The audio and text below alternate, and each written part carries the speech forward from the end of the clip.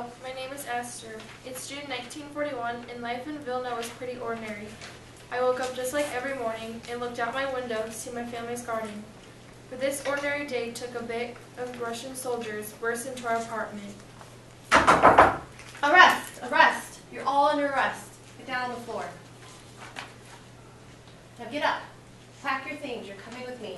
Mom, what's going on? Shh. Esther, just listen to the soldiers. Let's go pack our things. Get in the cattle cart. We're going down to the train tracks.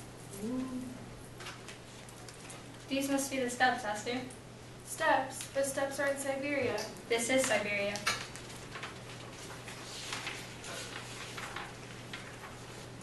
You work in the mine and drive the horse carts, and you dynamite the line, and you work in the potato farm with the rest of the kids. 1 year later. Sir? Father, what is that? What does it say? Father, open it. A letter? For me. Father, what does it say? Darling, what's in the letter? You're turning pale white. Is everything all right? It's nothing. It's nothing. I'll be all right. I'm ordered to go near the front lines to work in labor. Front lines? Front lines, where there's bombings, men wounded and dead. Esther! No, you can't go. Please don't go. Stay here with us, please, where you're safe and away from harm. We must be brave. No, I don't want to be brave. Please don't go. You have grown up so much, my Esther. You can cook, and you can clean, and you can market. Will you grow up just a little bit more? Just a bit? For me? For your mother and grandmother? To get through all this? Father, please don't go. This is a tragedy. How can they do this? Don't worry, Rhea. I will be all right. You will be all right. You are strong, and you'll take care of our child. And my mother.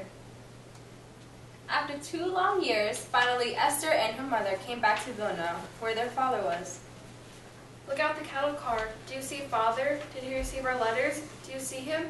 I see him. Where, Esther, where? There, with the dark blue coat. Mother, hurry out the cattle car.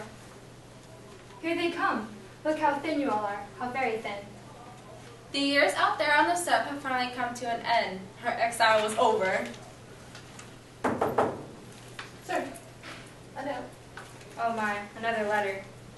My brothers, sisters, their children, my aunts and uncles. What? They had went to Germany instead, and not one of them had survived. My brother, sister, mother, grandmother are dead. They're all dead. If only I told the Russian soldier I knew them, they'd still be alive. Maybe.